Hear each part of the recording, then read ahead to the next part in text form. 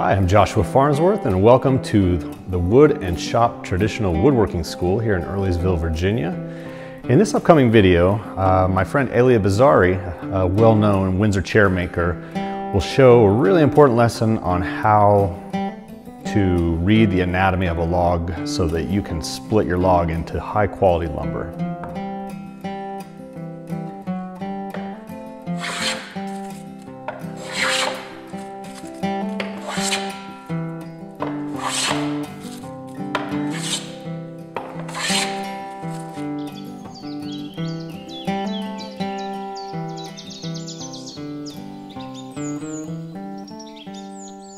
Before we split our log, I'd like to tell you a little bit about the anatomy of a log. So, of course, here we have the bark, and then the sapwood is inside the bark. Some trees have a fairly narrow band of sapwood like this here, or some might have a whole log be sapwood.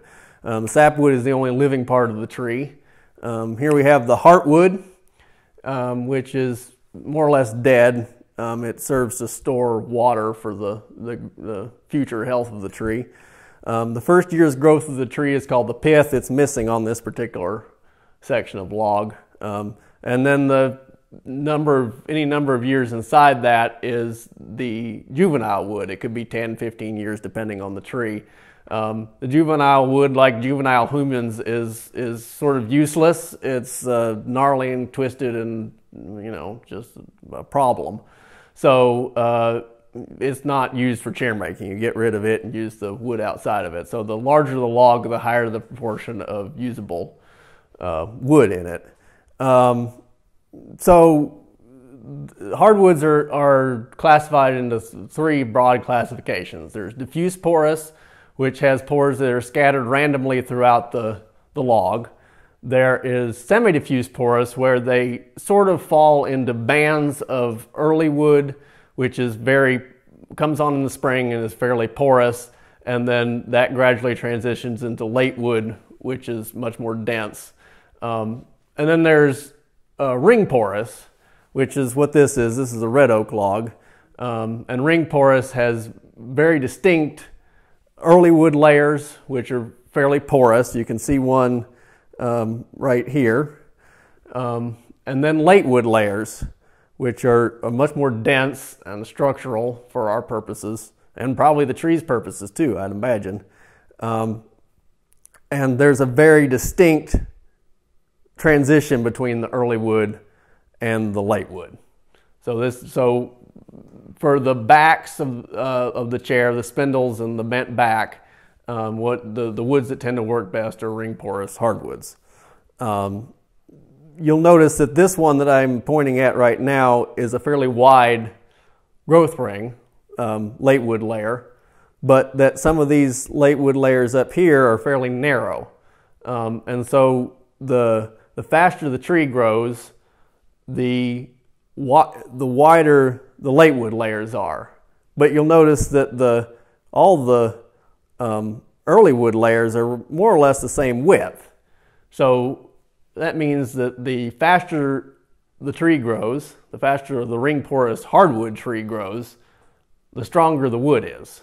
So for chair making, I prefer fast-grown trees. The other thing I want to tell you about is the rays. So they are these silvery bands that run from the bark to the pith. The vast majority of the pores, or the fibers in the tree, run up and down the tree, from the butt of the tree to the very top. But these rays run horizontally in the tree as it's growing. They run from the bark down to the pith. And so, like layers in plywoods, they constrict the wood movement in that plane. So wood moves, ring porous hardwoods move roughly half as much in the ray plane as they do in the tangential plane. So that's why our turnings will go oval in that plane. They'll be thicker in the ray plane than they are in the tangential plane. They also form planes of weakness. So if you look here, there's a split forming, and that split is following that ray plane. So when we split the log, our cracks are going to want to follow that ray plane. It's going to be easier to start a crack in that plane. The other thing is that when you're shaving, it's easier to shave in that ray plane than it is in the tangential plane. One more thing to talk about the log is that the sapwood is on all species is not rot resistant. So no sapwood is rot resistant, but heartwood can be. So when the sapwood transitions to heartwood, it gets these things called extractives, which give the heartwood its color, in this case this pinkish reddish red oak color. And all those extractives also give any rot resistance that the tree may have. So cedar is known for being rot resistant, but no cedar sapwood is rot resistant. It's just the heartwood that is. So that's also true with the oaks. The oak heartwood is fairly rot resistant, but the sapwood is not at all. So sometimes I'll be using a log that's been sitting around for a month or two, and I'll be able to use the heartwood but not be able to use the sapwood at all.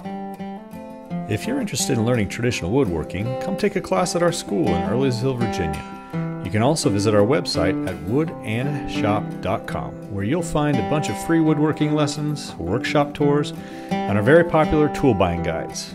And make sure you subscribe to our free newsletter to get our latest articles and videos. Enjoy!